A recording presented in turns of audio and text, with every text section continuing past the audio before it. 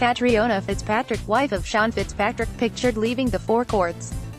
Photo: Courts CATRIONA Fitzpatrick. The wife of Sean Fitzpatrick, the former chairman of the collapsed Anglo Irish Bank, is claiming around €6 million in assets, some of which were jointly held by the couple before her husband was declared bankrupt in 2010, the High Court heard.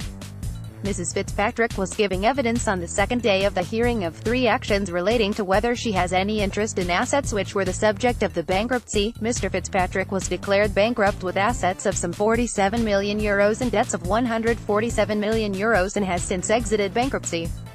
Mrs. Fitzpatrick has brought proceedings against Chris Lehane, official assignee, in bankruptcy, and her husband, as the bankrupt, claiming she has an entitlement to various assets which the court heard include property, shares and bonds. The OA, in the estate of Mr. Fitzpatrick, has brought his own proceedings against Mrs. Fitzpatrick and the couple's three children, David, Jonathan and Sarah Fitzpatrick, while Irish Bank Resolution Corporation, IBRC, which took over Anglo, has brought separate related proceedings against Mrs. Fitzpatrick, in which it denies she is entitled to claim monies loaned to fund asset investments or that the loans were given on a non-recourse basis to her.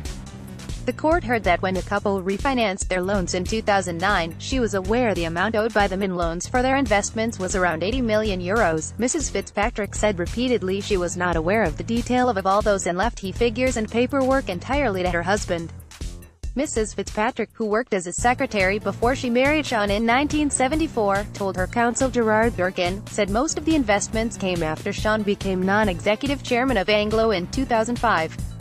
She said she and Sean jointly held shares in Anglo which got more valuable as Anglo got bigger.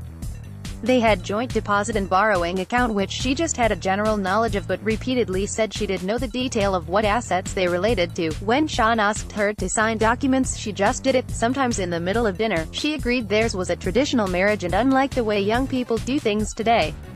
In their early days, including before they were married and when Sean was studying to be a chartered accountant, they had very little money. We're doing our best as every young couple does. Things improved later and Sean bought her a lovely ring for our 20th wedding anniversary. He was a good provider and she never worried about money, she said.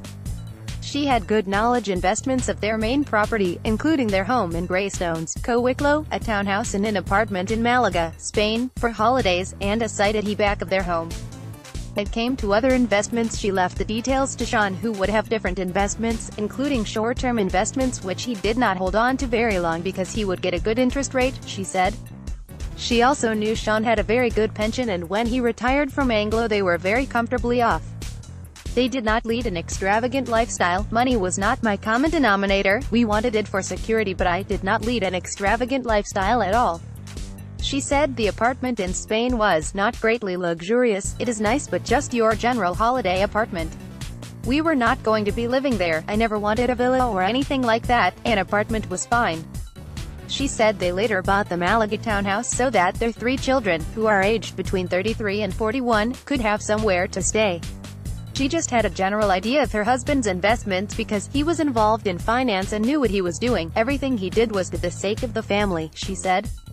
Cross-examined by Paul Gallagher SC, for the OA, Mrs. Fitzpatrick initially couldn't remember exactly how much she was claiming in her case but then said, about €6 million, sorry. Mr. Gallagher said one of the bases for her claim to entitlement in her husband's assets was that she had provided €320,000 in interest payments in relation to those investments. Asked did she know which of the 18 assets which are the subject of this claim were referable to those interest payments, she said she had no idea. She said Sean provided all the figures and paperwork which were prepared for this case. Mrs. Fitzpatrick told Mr. Gallagher she had no idea about how many of the loans related to assets over which she claims she has a €6 million interest remained unpaid.